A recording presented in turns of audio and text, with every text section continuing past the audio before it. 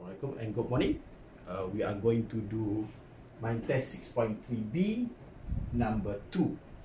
So this is basically the drawing, and these are basically the rules that we have to follow. But then for this question, the only formula that is available here is about the tangent. If this is a straight line, it's a tangent. Tangent means the straight line touch the curve at only one point. Okay, so we'll touch here. So the angle created on the left and the right side will be both 90 degree. So in order to answer the question, this question, other than the property of tangent, you have to know how to solve isosceles triangle and equilateral triangle. Let's say we have equilateral triangle. You have to know that all this angle will be 60 degree. Okay, so that is a fact that you have to know.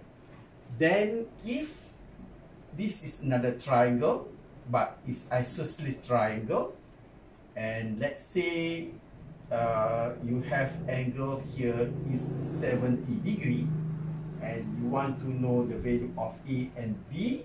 So both A and B are equal, and how to calculate A and B?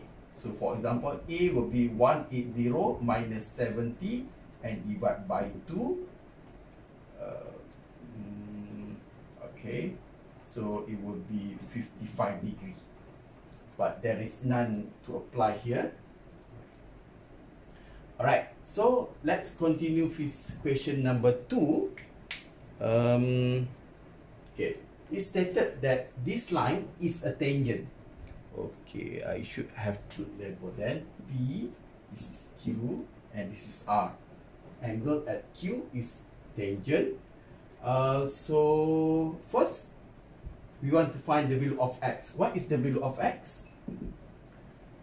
In order to find X, you just look at this is an equilateral triangle. So the angle, just like what I showed you before, each one of them will be 60 degree. So X is this is a straight line. Okay, there's no label there. There's no label S, for example. Okay, so this is S. Maybe I can label K. So the angle, this is center. So if this is 60 degree and this is a straight line, so X will be 180 minus 60. So X will be 120 degree. And how to find Y? First, look at the property of tangent. The angle will be 90 degree if there is a line from the center of the circle. So here will be 90 degree.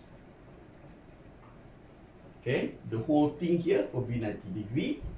And if we can find the angle here and the angle here, then 90 minus the angle here, you can get the Y. Alright, so first we know that the X will be 120 degree, and solve this triangle. Okay, before Y, we have this isosceles triangle involving X, which is 120. So 180 minus 120, and then you divide by 2. So each one here will be 30 degree. Okay, so the total angle in a triangle is 180. So we have here is 30 degree and 30 degree. And then the angle here is 90. So and then this part, the small part here is 30 degree. So Y is 90 minus 30. So Y will be 60 degrees. Okay. And then how to get Z? Okay, so this is the triangle involving Z. If we can find 1 and 2 here, then we can find the Z.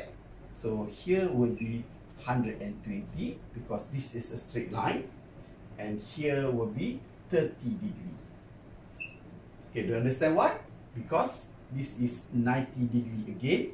Tangent, if you have a straight line from center to Q, you will create 90 degree on the left side and the right side.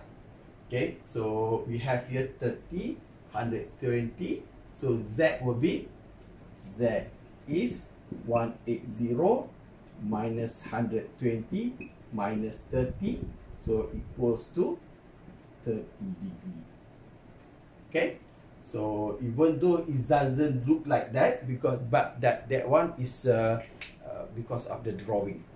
Okay, so the drawing in the original textbook will be somewhat similar to my drawing, that this part is longer than this part, but then after we have calculated the angle here 30 and 30, so this line should be equal to this line. But the drawing is not the purpose of the drawing is not to give you clue on how to find the answer, but then just to get some info. All right, okay, bye.